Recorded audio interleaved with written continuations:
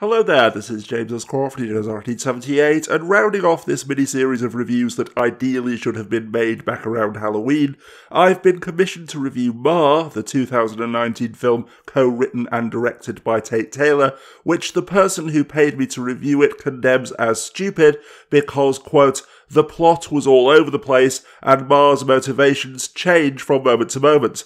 But on the contrary, though, the irrational extremes of Sue-Ann, aka Ma's motivation and behaviour, make perfect sense if you understand the ambivalence of her trauma-induced obsession. To begin at the beginning, though, the ostensible protagonist Maggie is a lonely girl whose divorced mother has moved them back to the small town where she grew up, and who soon meets and is befriended by a gang of kids who, because there's nothing else for them to do in the area, drive around vaping pot and trying to get adults to buy alcohol for them. Of course, most adults say no, but one woman agrees, and arguing that it's better, or at the very least safer for them to do so under adult supervision, offers to let them drink and get stoned in her basement where she can hold on to the keys and make sure that the designated driver is sober before she gives them back. Before long, in fact, she's hosting parties for other high school kids in her newly fitted out basement because she loves the attention, but as time goes on though, Sue-Ann's behaviour becomes increasingly obsessive and even threatening,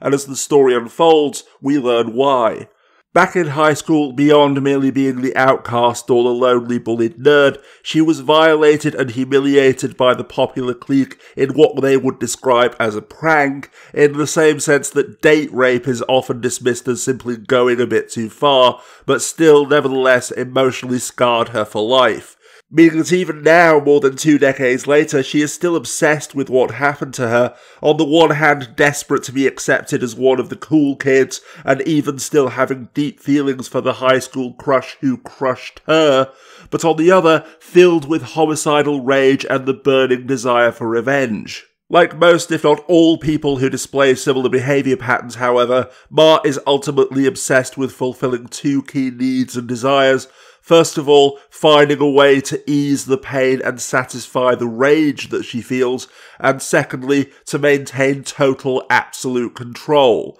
After her husband walked out on her, feeling terrified that her daughter would do the same, and therefore making her a prisoner in her own house and to some extent in her own body, convincing the girl that she was sick and using drugs that she steals from the veterinary clinic where she works to make her so.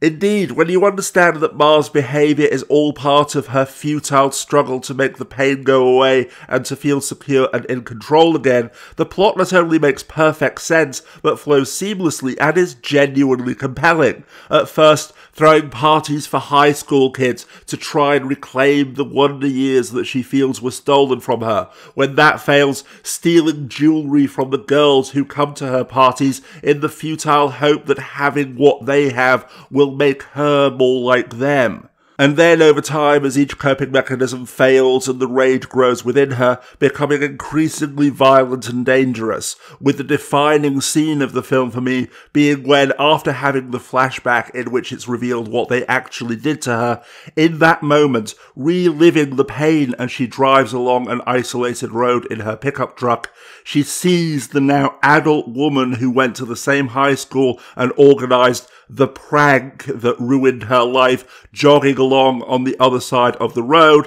and at the last second she suddenly swerves to run her down, with the flashback thus flowing seamlessly into the movie and demonstrating that far from merely being another narrative device, it was indeed a flashback in the PTSD sense of the term. Although I feel that it could and indeed should have been explored much more deeply but was probably cut to save time. What's that? A Blumhouse film actually cutting scenes for once instead of simply padding out the story. Ma's ambivalent relationship with the ostensible protagonist Maggie was also deeply enthralling, simultaneously identifying, pitying and wanting to protect the girl, but also burning with envy at the fact that she was able to find friends and become the girlfriend of the most handsome boy in school so easily, and to top it all off, also wanting to punish her mother for being the coward who could have stopped the prank but chose not to. Alas, this being the only real hole in the film that I can see, with that part of the backstory having also apparently either been deleted during the rewrites or left on the cutting room floor.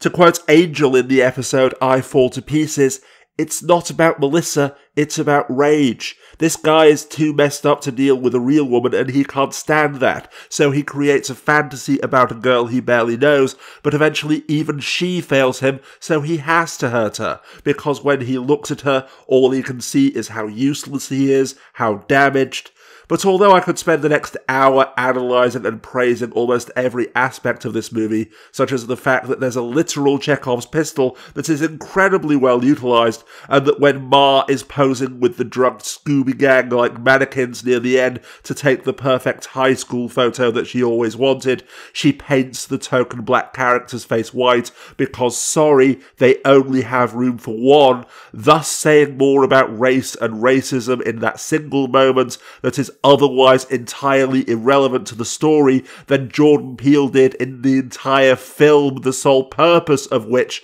was supposedly to tackle the issue of racism in America. The bottom line is that in accordance with the principle that if you shotgun enough paint cans, then sooner or later you'll get a Picasso, either by some miracle or some fortunate failure on his part, at long last, Jason Blum has actually managed to produce a genuinely good film.